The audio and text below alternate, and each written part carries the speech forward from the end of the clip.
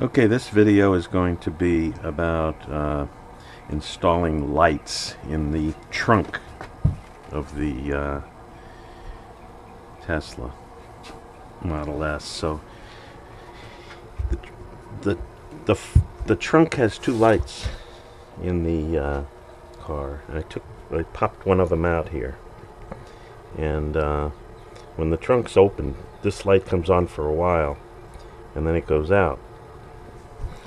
And you'll notice there's a negative and positive connection there.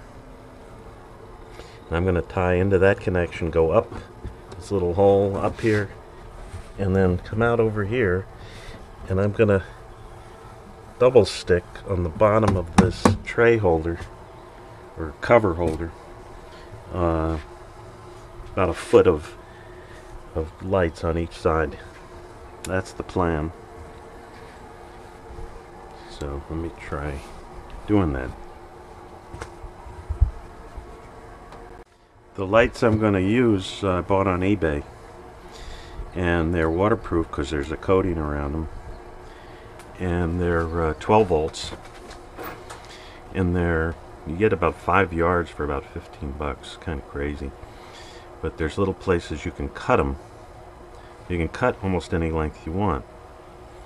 So what I'm going to do is I'm going to cut a length of about something like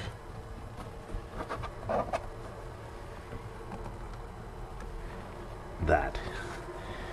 So I'm probably going to cut it right there where the little cut mark is, and then you can solder a new set of wires to the next piece. Okay, since the thing has wires on both ends, I unraveled it, and it's about 12 or 13 inches.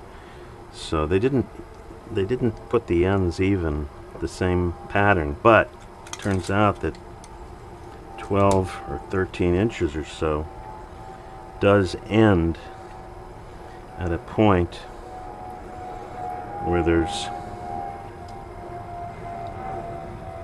cuttable point there. So if I cut that point on both of them, I'll be able to have the same length. Let's see how that works. Well, that was pretty good. Get the same length on the other one.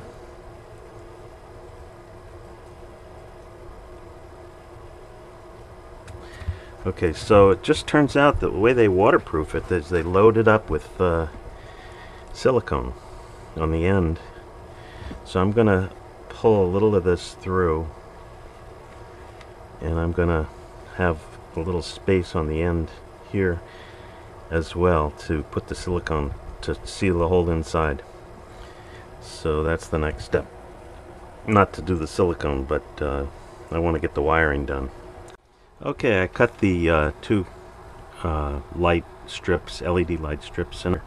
I'm going to fill it with clear silicone at the end to seal it up. Now, regarding the lights, you'll see this light is still on over here, so I'm going to test it and make sure that it's working, not overloading the car. So I'm going to strip these off a little bit more than what's there. Okay.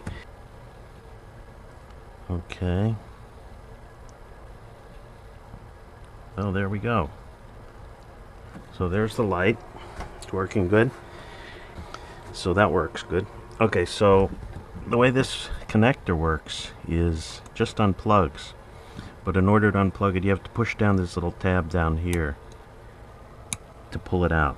So I'm going to put it back now that I know everything works, and I'm going to unravel this wire later. I'll wait till the light goes out so there's no power, and I'll unwire this, unravel that tape, and I'll put a connector and then run it up there.